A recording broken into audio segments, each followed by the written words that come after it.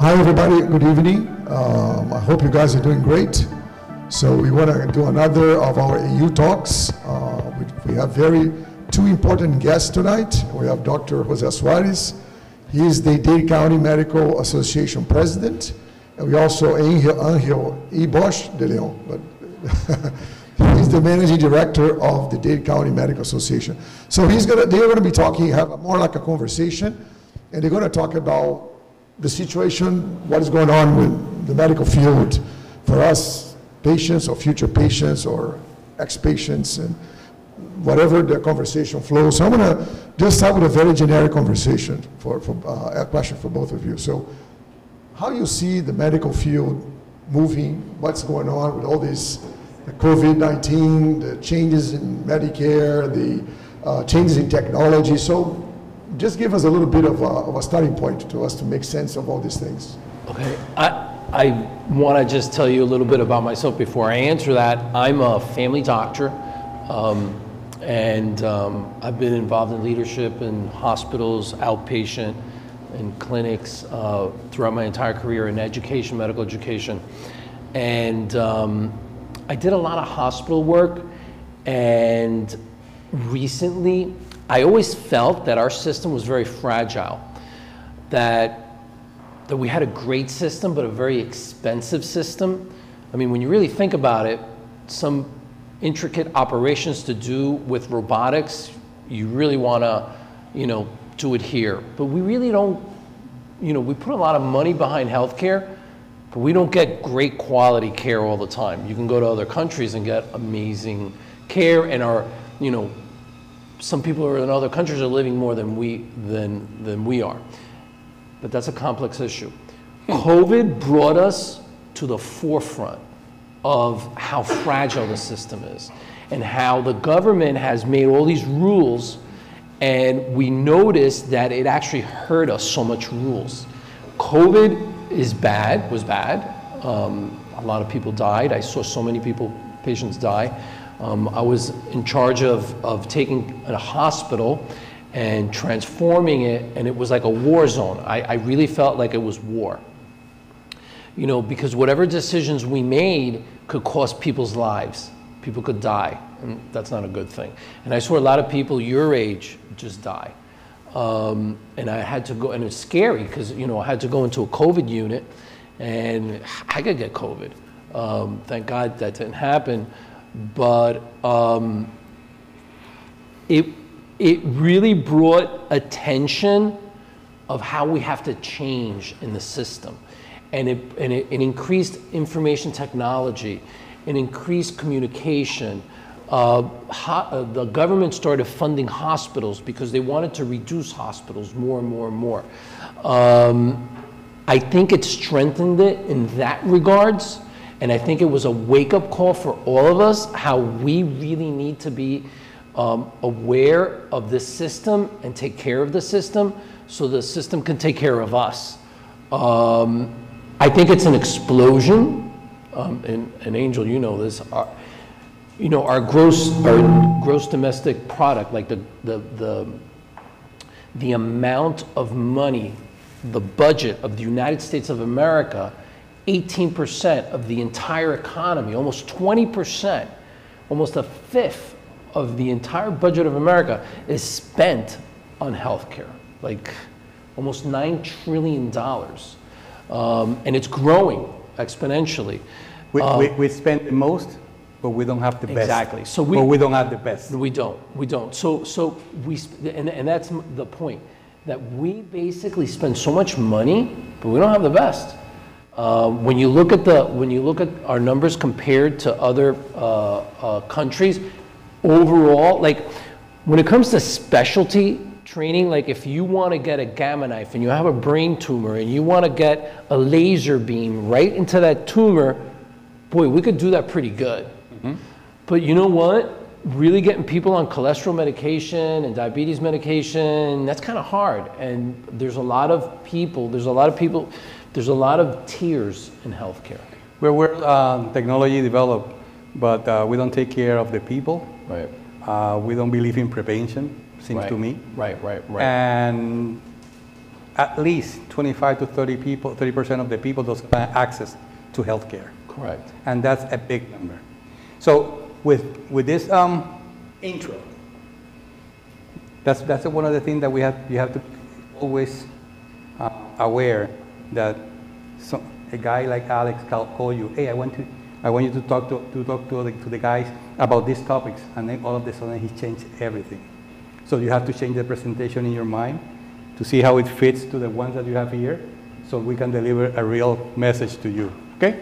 So it's a complex problem, it's a complex situation, but I think, Dr. Suarez, that we have to go through the baby steps. These guys are in healthcare technology, right? And healthcare management. Management or technology? Healthcare management. Management, okay. So even though I was mentioned that we're going to be talking to healthcare guys, IT guys also. So we're going to have both topics during our presentation. So let's start in the beginning. What does health means to you? What is health? So, because people have talks about healthcare, so but what is health? So health is your social well-being, how you are, medically, your basic health, and it's not just like to have a good heart. It's not organ specific, but it's also emotional. Psychosocial. Health has to do with where you live, the demographics. If you're a man, if you're a woman, if you're in a family. So health encompasses all that. And that's why it's a complicated subject, and it's complicated because there's so many factors in health. So what does these guys that are learning about healthcare management, when that patient comes to the office, when that patient comes to the practice, with pain, with a problem, with a situation, does they only have to look for insurance? If they have the money to pay? If he's capable of paying the bills, or they have to take care of him first and then ask if you can pay? So I'm going to tell you my philosophy and what healthcare has two sides. Healthcare there's the beauty of taking care of a sick person or maintaining somebody's life and being there for them. The most rewarding moments in my career are like, helping somebody or delivering a baby. As a family doctor, we do all that. And the nice thing that you're helping people, like, oh, you guys want to help people. But there's an ugly side of it, which becomes the economy of it. Do you have insurance? Do you not have insurance? Unfortunately, that's how our system is, that there are people that don't have insurance and they actually don't seek access to health care, which is sad. And I think that that's, as a manager, if you guys are going to be in healthcare management or leaders in healthcare, that's a part of it that actually is very difficult to swallow sometimes.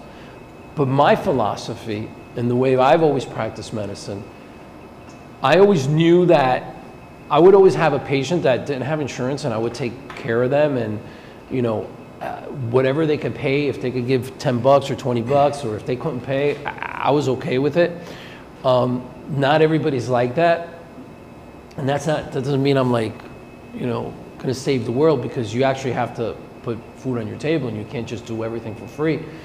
But I believe that if you do the right thing, if you really take care of the patient, if your focus is the community, the patient, that the economic rewards will be there. But you can do that if you're a solo practitioner. Well, how about if you're working for a hospital? If you're working for a practice group, that they have the protocols, that they have the guides, that they have ways of doing things, and maybe they are looking only for the revenue and not necessarily for the health of the patient. Right. So yeah, that's where it becomes complicated, because right now the system in the United States, it has become very corporatized. So I was always a believer. I advocate for physicians. I don't just advocate for physicians, but I also advocate for patients. And I was always resisting the corporatization of medicine, meaning that the big companies get in and they run and manage healthcare.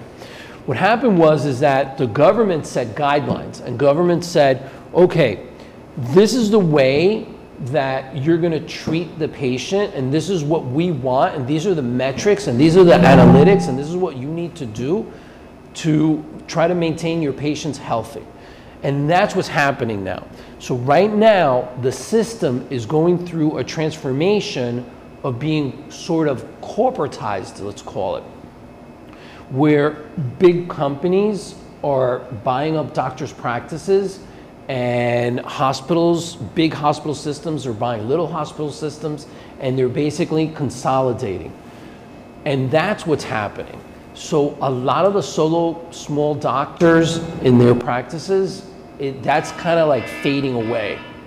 If health covers these different areas, physically, mentally, socially, and spiritually, what does healthcare encompass?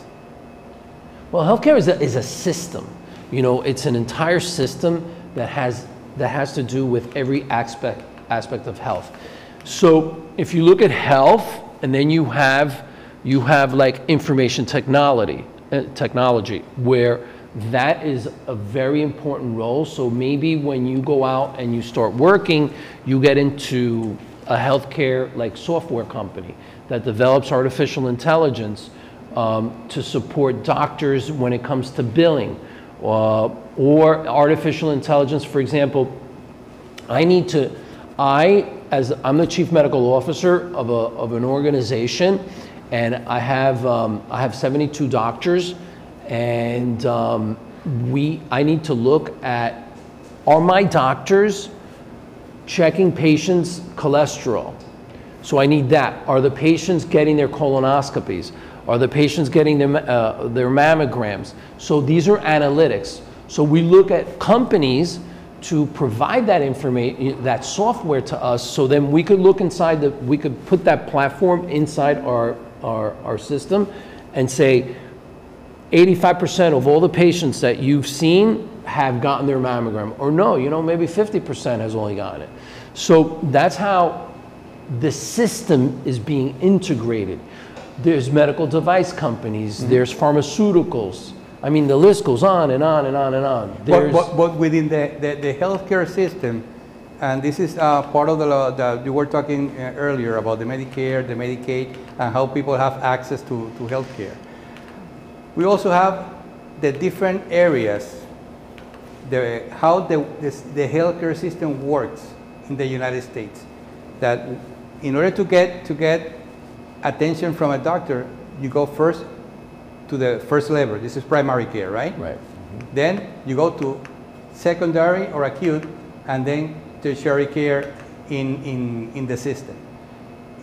This is how Florida works. This is how the world works here, Dr. Suarez, to provide a great system, healthcare system to the patients. Okay, so, you know, all of us are born, this is a little cheesy, but when you're born with a doctor at your side, right? Usually, unless, you know, got a midwife or your mom just had you without any physician, and usually pass away with a doctor at your side, right? So throughout the entire spectrum of your life, you need a doctor. Hopefully you won't need a lawyer, but you're going to need a doctor. You always are going to need a lawyer. I know, that's not a good thing. But hopefully you won't. So throughout the entire trajectory of your life, this is what you're basically going to see. You're going to go through the entire system of healthcare. You're going to be born in a hospital with an obstetrician, with nurses, with an entire team. Then you're going to go to your pediatrician, which is primary care. And then if you have to go to the hospital, that's your secondary care. So you're going to go to an acute care setting, which is hospitals. And there's little hospitals in little communities, then there's regional hospitals where they're bigger, and then there's bigger systems, and then the tertiary care is where it comes very, you know, when you're really sick, if you have that tumor or you have that trauma, you go to a trauma center, and those are the different layers of healthcare, or within the system of healthcare. And these are some of the spectrum that we all go through. This is how the healthcare system works. Do you have any questions at this time before we get in? Actually, I'd like to hear a little bit about into the management area, because you have to understand where you're going to be working. I want to add something that it's been an improvement to me for a lot of years, because I come from a country where you go to the doctor, you have a back pain, a pain in the back, and he prescribes things. He gives you, he recommends you to take, for example, diclofenac, and you go to the pharmacy, and you buy it for $1, 16 pills. Okay. I got the same problem here in the United States. I went to the doctor, and he recommends me to have the same type of diclofenac. I went to the pharmacy, and it's $220 for the same 16 pills. You're going to ask a very catchy question. Okay, go ahead. So why is that huge difference in the health? What is the health system so expensive? I know that, as you said, every doctor has to make a living again, and as everybody does, and the health systems and corporatization. But you know the doctor doesn't make any money from that. A penny. Not even they don't make any money from that pharmaceutical, that prescription that they wrote. So pharmaceuticals is a totally different topic in the sense that, and yes, the healthcare system is very expensive. What happens is, let's say, you know, Merck, you know, pharmaceutical company, invents a medication. It takes millions and millions and millions of dollars to bring that medication to market. So what they look at is they say, you know what? Americans could actually pay top dollar for that medication. So what we're going to do is we're going to charge Americans for that research and development, but there's other countries that can't afford it. And then, you know, it's less. That's one excuse. The other one is that there's really a lot of inflation, and you know, these numbers are inflated. So they figure that they can pay for it, that your insurance company could pay for it. So it's like a game. There's no transparency. That's what we're just saying. There has to be transparency in the system, and it isn't a good business. If it wasn't regulated, in my opinion, if healthcare was not so regulated by government, it could open up more business opportunities, and it will cheapen the prices of things. For example, I bet you go to GoodRx right now. You go to GoodRx. You guys ever hear of GoodRx? So it's a little app. You go to GoodRx, and that same medication could cost you $7. You go to Publix and you get metformin for free. You get amoxicillin for free. You get Captopril for free at Publix. So you kind of need to know the system, and it's not a fair system. It's not a transparent system. So that poor person that's not savvy doesn't know. You know, I remember I gave a prescription to somebody, and I said, listen, this thing is cheap, don't worry about it. So I put it at Walgreens, not to talk bad about Walgreens, but the guy called me up, he goes, oh yeah, that medication's $300. I go, what are you talking about? $300?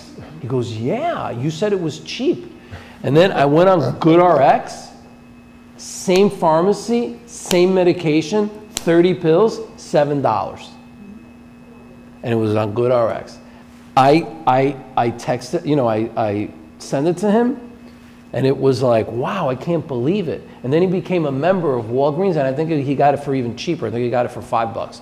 So you really need to be a consumer and know the system well, because there's a lot of intricacies in the system. In the other hand, there's a lot of people that see health as a business. And there's a lot of people making a lot of money out of that pill here in the United States. They charge for the R&D, But every time any company sends something to the FDA, they have to pay $100,000 to see if it goes through. Okay? So every time you have to pay. That's the other part of the business. So these guys, these companies, and I'm a client, not from Suarez. I buy my pills in Canada. I send my prescription to Canada, and they send me the same pills in the same package for 1/3 of the cost. Because outside of the United States, they have a price. Because people maybe don't have all the money to afford for the meds. So somebody has to pay for that. And who pay for that? The guys in the United States. Those are the ones that pays the dues for the other guys out of the United States. Okay? And they see this like a business. Unfortunately, they don't see the pain, the need. They only see the business. And that's what's happening. And now that we will start with the management part, we want to ask you as well. We know that the health system in the United States is based on, as you said, pharmaceutics, the medical practice, sometimes are based on business. That's correct. Huge hospital complexes are based on business. But the fact is that, why is that countries in Europe, for example, can provide education and health for free, the welfare state for their citizens, and we are having such an unfair system in the United States? Will it be possible for the United States to provide to the 350 million people that live in this country a fair health system? That's a topic for 3 or 4 more lectures. But that would, because that's going to involve government system, how democracy works, how the political dynamics works within each country. For instance, let's take the and I know that this is your lecture, but I'm just sharing my experience here. Let's take Puerto Rico. Puerto Rico is, give or take, like Miami, but Miami has better roads. Okay? In Puerto Rico, only 6% of the people doesn't have access to health care. Okay? Here, the same system, 25–30% doesn't have access. But what happened in Puerto Rico? Puerto Rico is spending money that they don't have. They depend on the federal government to pay for the health system in Puerto Rico. So it depends on the priorities of the government. It depends on the challenges that you want to face, and it depends on the political environment that you're living with. Singapore. Everybody loved Singapore until last week. But what happened last week? That they say the guys that are not vaccinated will not be covered by health insurance. Bring that idea to the United States. They will say that Singapore is the worst place on earth. And my friend, Singapore have a earning per capita, one of the highest earnings per capita in the world, because of the political system. But that's another lecture. Go ahead. So just to answer this, because this is really important, and I'm going to tell you exactly, I live and breathe healthcare for many years. I believe that every single American and every single citizen of this country could have affordable healthcare and access to healthcare. And I think it's easy. Right now, so what happens is that there's a lot of politics behind it, and there's too much government regulation. The government is way too involved. If I would take you into my world and talk to you about HEDIS scores, HCCs, HHS, CMS, All And the all acronyms, the all the regulatory organizations that are after us, not after us, but regulating us, you'd be like, whoa, what is this? I believe that there's things that, for example, all of you are, young, in your 20s, maybe some of you in your early 30s, and why isn't it that you can't have something like a health savings plan, where you start paying into your health insurance, and it's also a retirement fund, and it's also funds for you to use, and you can go to any doctor you want, and if you don't use it and you stay healthy, you make money off of it. So there's so many creative ways. You know what the beauty of business is? Why is it that when you look, I'll give you an example, LASIK. You know LASIK operation for your eyes? Totally unregulated. Totally unregulated. There's no government there. Nothing. Botox, fillers, laser, all those things, not regulated. What happens is LASIK, you can go get LASIK right now for 250 bucks. When LASIK came out, when radial keratotomy started back in the 80s and 90s, it was like $5,000 an eye. Competition and business drove the price down. And that's the problem in healthcare. Healthcare is an over-regulated business with too many government and too many peoples with their hands in the pot, and they don't want to get rid of that. So if it was open market, if it wasn't regulated, you would have good service. When you go to the doctor, they're overwhelmed, or their nurse practitioner is overwhelmed, and what happens is that the system has burned them out. Why is it that physicians are committing suicide more than any other group in the United States? Did you know that doctors, like 5 times more than the regular person on the street, will commit suicide? Because they're getting burnt out because of the system. So that's why healthcare is so expensive. And if we were to do that, if we would get government off, and I'm not saying 100%, I think we need rules. We need certain rules. You got to follow rules, because then it's crazy.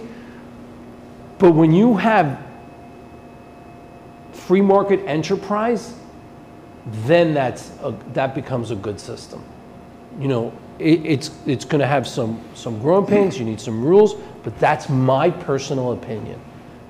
Because the other thing is that if government takes over, which actually right now 60-something% of the entire system is paid by the U.S. government, Medicare, Medicaid, all these programs are government funded.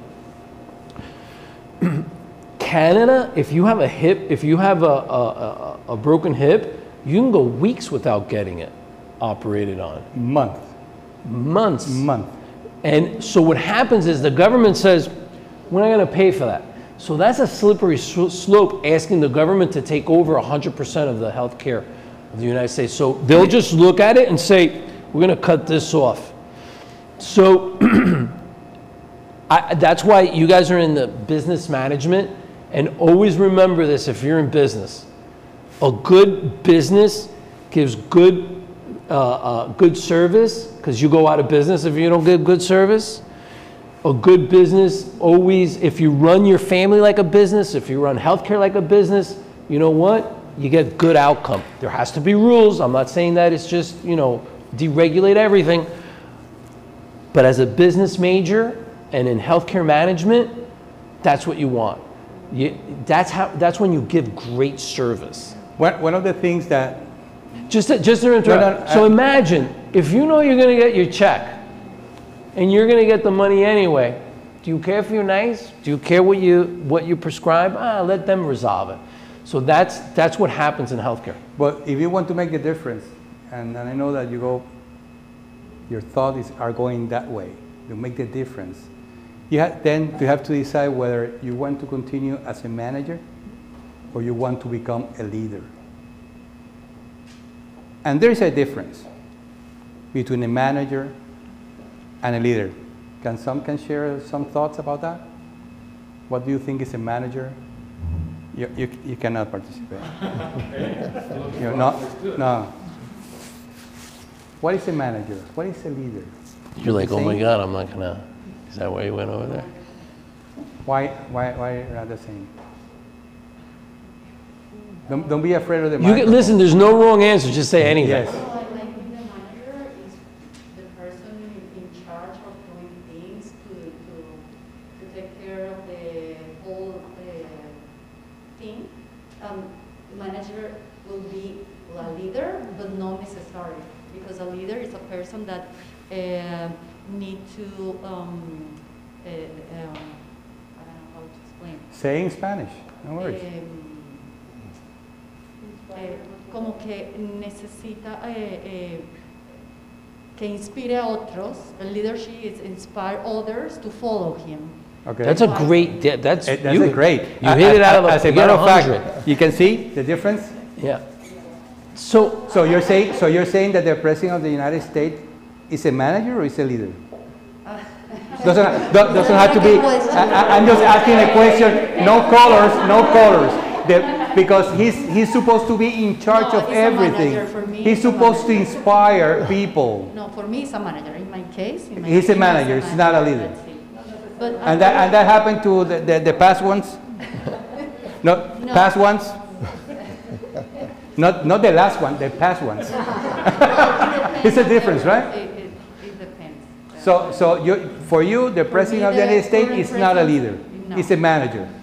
Yeah. Okay, so go ahead with the difference. So look, let me tell you this. Like you said, a leader has vision, and the managers usually carry out that vision.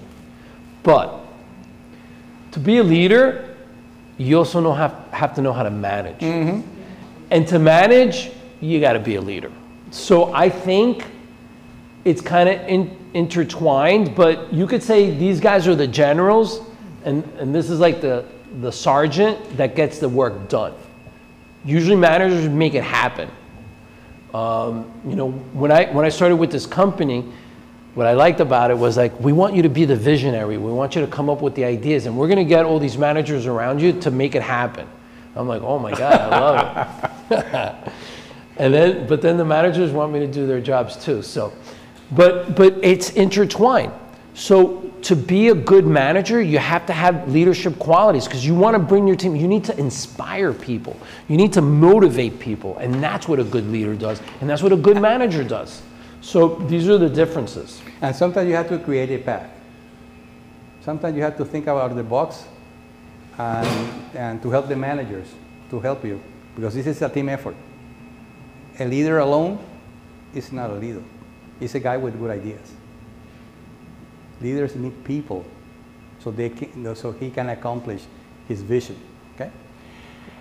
I'm going to a good recommendation. I once read a book that is called Walk the Talk. It's a great book, and that book is going to teach you that you can have all the ideas, but you have to inspire people, and you have to be the first one to do what you say. It's not from this area to the bottom. It's from here to the bottom. Okay? It's like some people that say, what are the values of this organization? What are the mission, the vision? And you see that posted in every wall in different companies, right? Do you participate in that? Probably not. It's not your vision, are not your values. It's somebody, probably a consultant, that copied from a book, and it sounds good for the company, but do you feel it? Those are your values. So if you have an opportunity, read that. It's a very it's not a heavy book. It's called Walk the Talk. So now we're running out of time, but we can continue. This part of technology have grown in these years exponentially. Guys like me, the old guys, the baby boomers, right? We're baby boomers, right?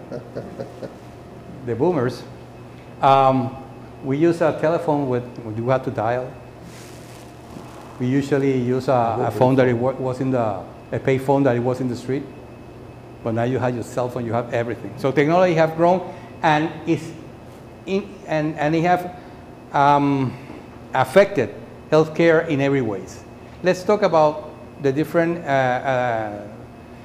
situations where technology is affecting, and with the COVID, in the sense of the telemedicine. Right. That.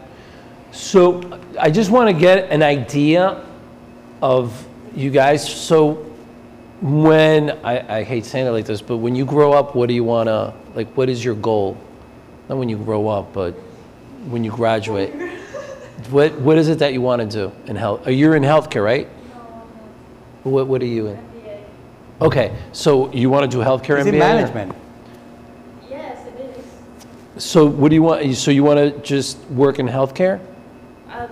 No, I don't want to work in healthcare. Oh, okay, okay. So you're just here to like sort of hang out and just kidding. What do you want to do? I'm sorry, can you repeat the question? Do you want to do healthcare management? No.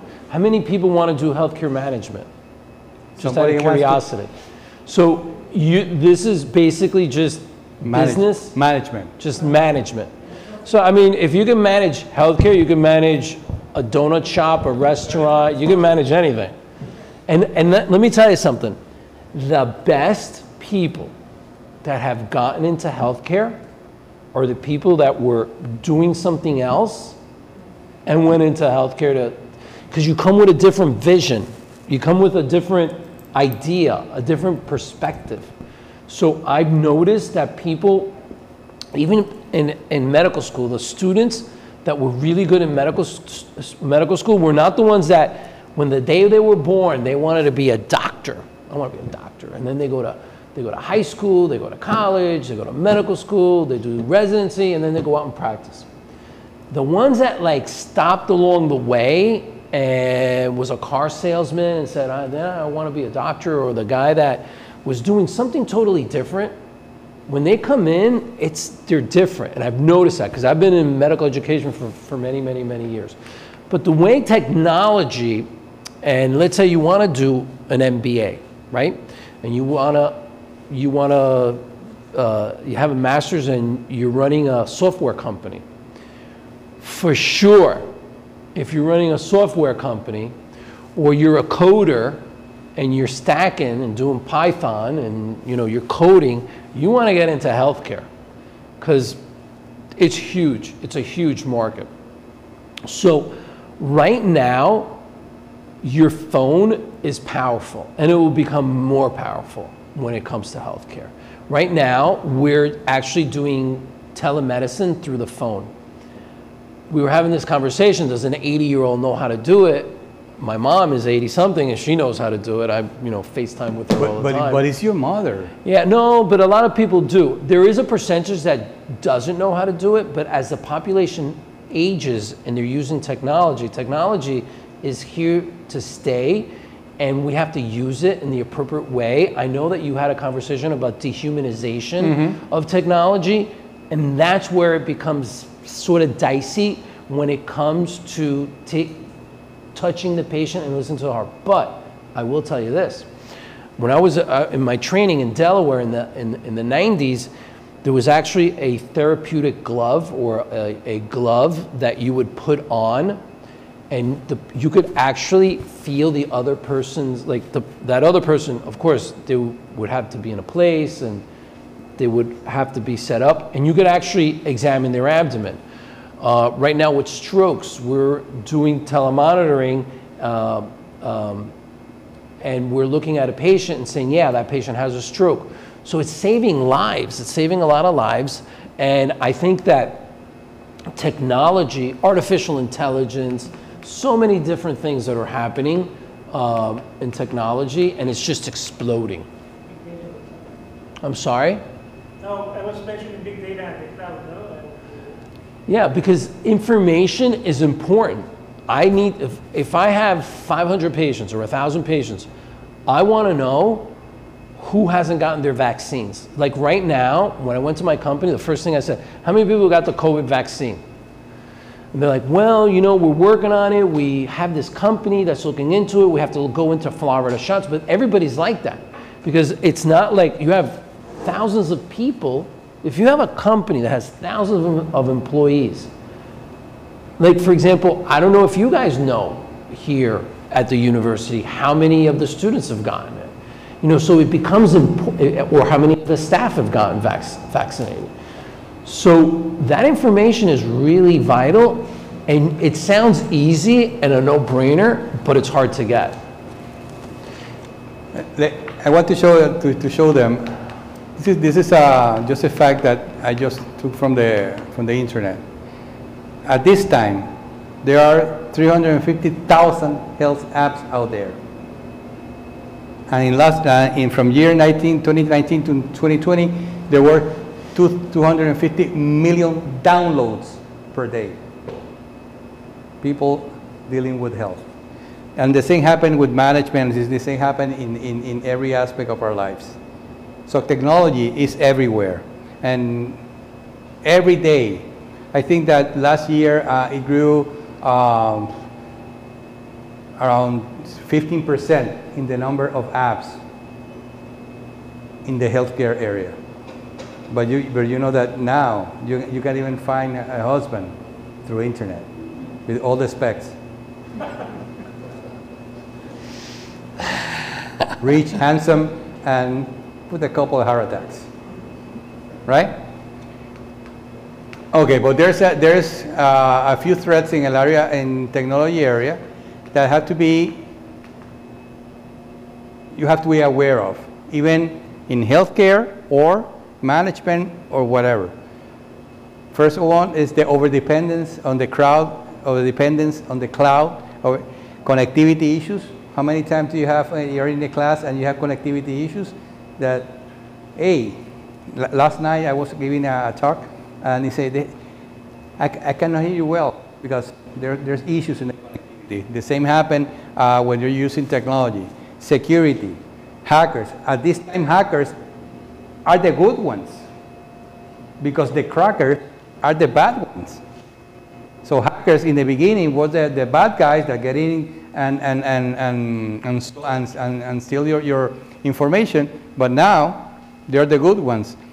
And the situation of the human eyes of medicine that Dr. Suarez already talked about that. Doctors are part of the problem sometimes because they don't want to be, they want to touch the people, they want to do the clinical exam instead of doing it by telemedicine. They want to be closer to the patient. The patient needs the doctor to be close to them. So the system is, there's a lot of people that can't come in, and you know, my son and my daughter, my son's like, Dad, you know what? Let's come up with a company that we could, you know, just see people. This was a few years ago. Just get an app and you download it and you just take care of people for like their skin problems. Skin is actually, you know, just looking at a rash is easier than, you know, doing an exam. And I said, you know what? That's like, why would you do that? You know, you want to. He goes, because it's easy and you're in your house and you could do it. So, you know, your generation expects that, and you like that, and it's convenience. It's like Uber Eats, you know, it's like Uber Doc, and there's a transition, and it's going to happen. It's happening now, and there is like an Uber Doc that you just get on, and so maybe an older generation doesn't like that. They want to examine the patient. I remember when there was a push during the HIV epidemic that they said, listen, you got to put on gloves to examine patients. And there were people that were offended. Let me, just out of curiosity, how many of you, when you go to the doctor, want them to examine you with gloves on? You don't care? Maybe you guys are old school. Huh? Like Sorry? when they start touching things without glove, I realize like I don't know. Maybe. No, like if they examine you, do you want a doctor to wear the gloves? But let me tell you, so a study was done on a younger population, and they actually want their doctor to wear gloves. And if they don't wear gloves, they think it's not professional, it's not good. You get an older population, and they feel that they're not humanistic, that they're putting it on because they think that. So I mean, we actually now, because of COVID and because of everything, we're putting on gloves. We're actually putting like hazmat suits on to examine patients. But you know, it's all cultural, I think, and I think it's the way we evolve as a society. And there's always threat. There's always a gangster out there that wants to scam the system, and you know. There are people making a lot of money. And making a lot of money. Hacking the information. I worked with a hospital, and believe it or not, most hospitals in Miami, a lot of hospitals in Miami, have been under cyber attack and had to pay out. You know, we now get insurance for that. It's sad, but it's true. And they could paralyze your business. Because right now, if your electronic medical record is down, you're done. But I think that most of the hospitals need to improve the technology internal, or maybe it's a tactic, or No, it's not a tactic. yeah. You're right. Every time I moved here 5 years ago, and every time that I have to go in hospital or wherever appointment that I have, they didn't tell me since the beginning how much I need to pay, even though I request in advance when it's a big test. And never after that, when I receive the invoice, I know your insurance. I agree. I agree. That is called it's not a business. Surprise billing.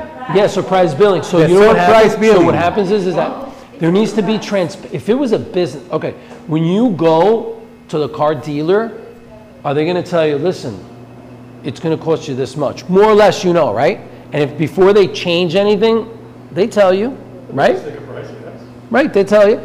In medicine, it doesn't work like that. No, they tried legislation recently to do that, and they shot it down. Yeah, but no, now there has to be transparency in billing. Right now, hospitals have to put the prices in the internet, and you go in.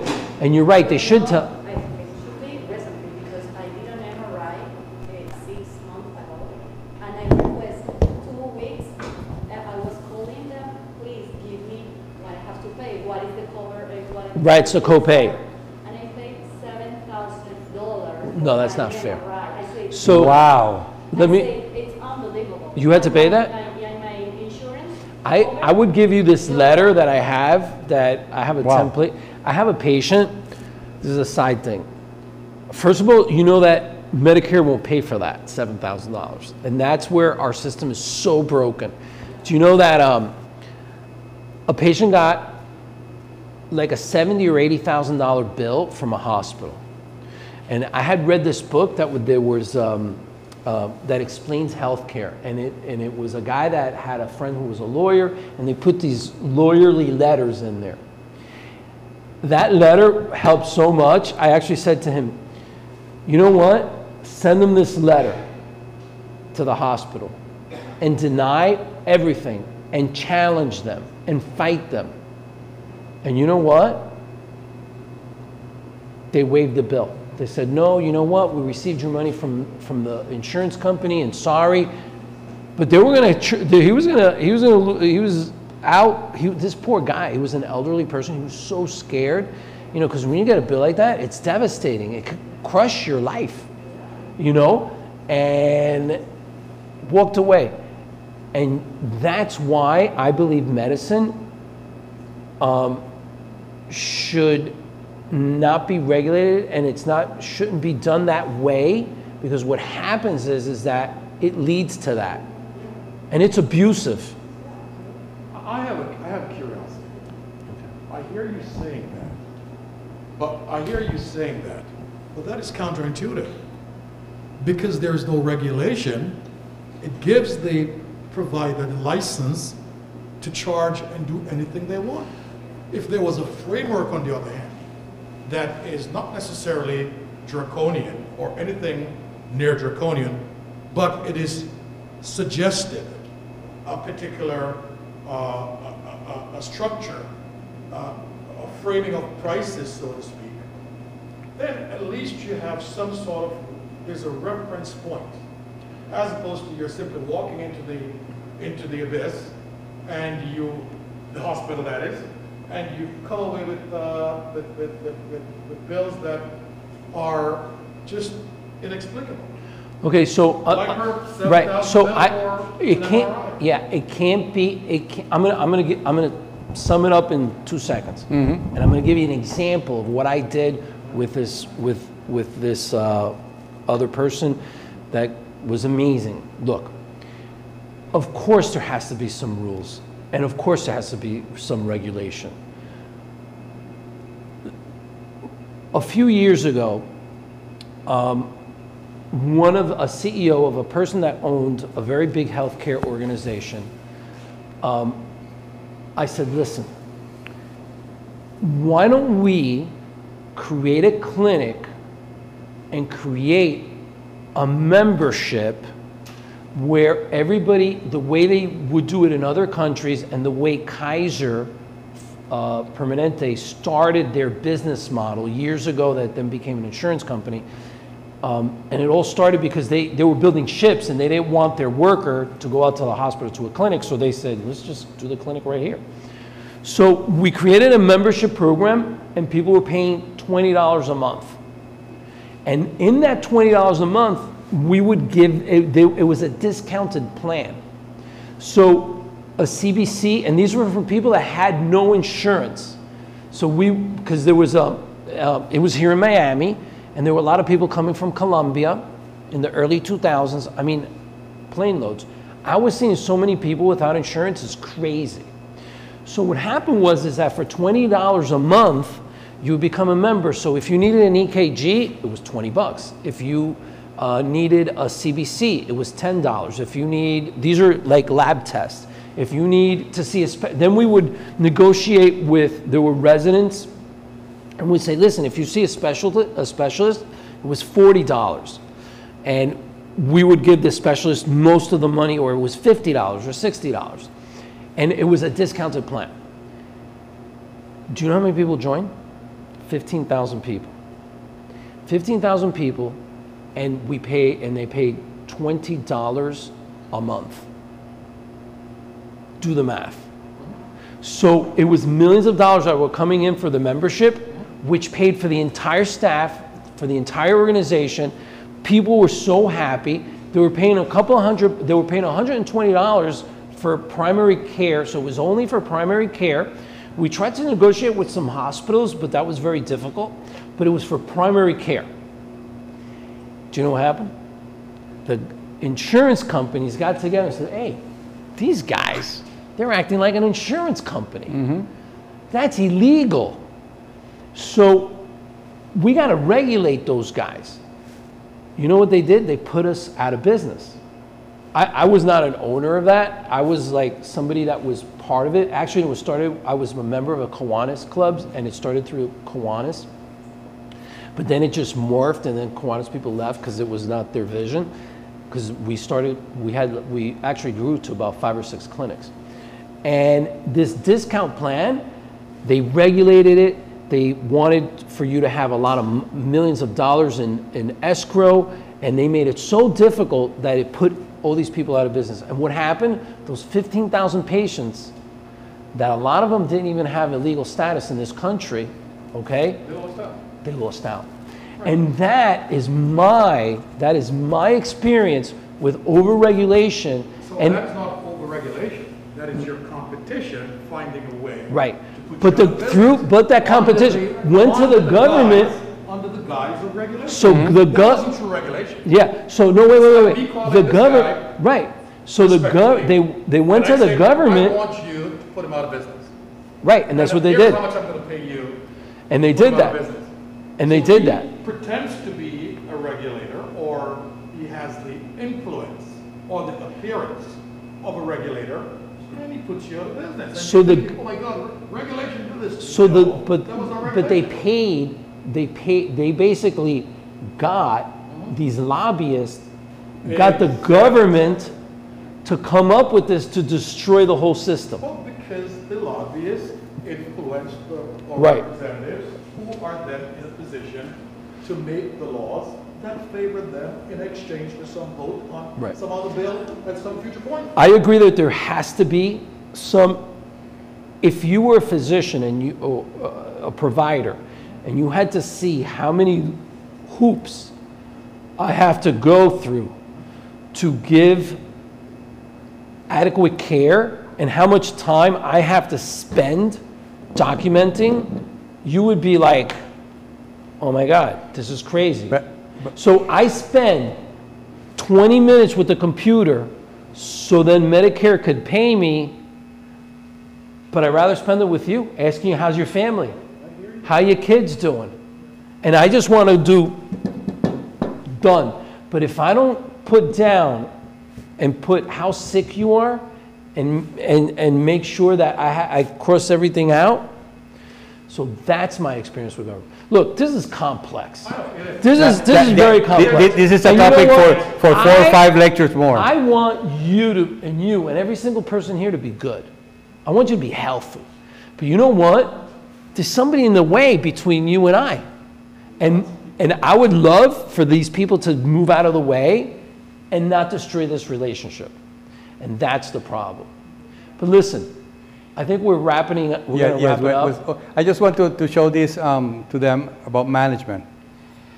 Peter Drucker, probably is one of the gurus in management, a well-known guy.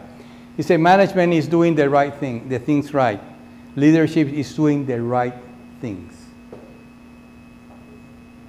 It's your decision whether you want to be a manager or you want to be a leader. Doesn't matter where you are, healthcare, politics, or whatever. Working for insurance companies, that you can see that insurance companies are part of the problem in healthcare. I just asked the guys that I was lecturing last night, how many people does a health insurance company have saved? How many people? 0. These guys are the ones that save lives.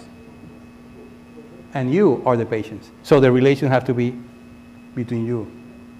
And insurance companies have to be around, paying, looking, so you can get together and receive the base health care.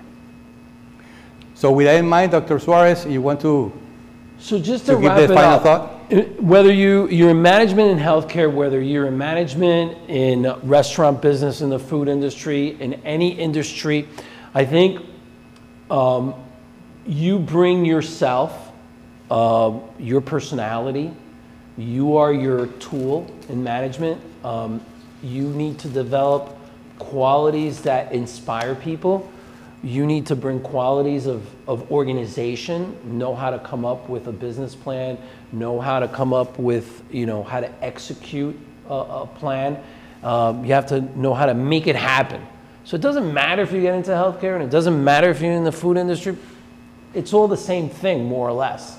When it comes to healthcare, you're dealing with lives. You're dealing with people that are going to die, people that could live, on decisions that you may make. Do you guys have any questions?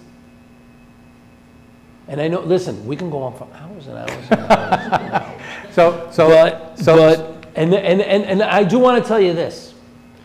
Never ever bring your politics. For example, Dade County Medical Association is non-political. As a doctor, we don't care if you're a Republican or Democrat. We really don't. We fight Democrats, we fight Republicans. It doesn't matter, because we advocate for doctors and patients. That's what we advocate for, okay? And I hope nobody here ever thinks that, we're giving political spiel, because we're not. As a physician, you're never a politician. You never tell anybody what your feelings are about Republicans or Democrats. I am going to tell you this. Sometimes I've dealt with politicians, and I hope none of you have relatives that are politicians, but You know what? They're both about the same. They're all the same. I don't care if you're in the left and you're in the right. It's all about the same thing. It's all about power and BS. And the color is not red or blue. It's green. Oh, yeah. Exactly. Exactly. And another thing that Dr. Suarez is that remember that while you're working in management or you're working in technology, technology is going to help you.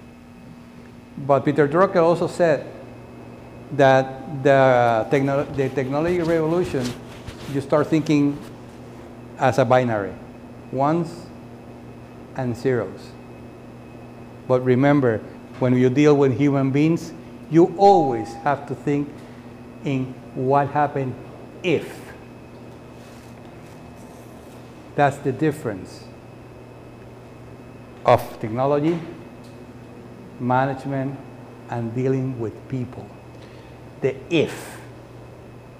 And if you think of this in management, you always think of a patient as a customer. So whatever field you get into, you're always there to advocate for the customer and for your employees. And I think that if you have that focus, you'll be successful. Okay, thank you.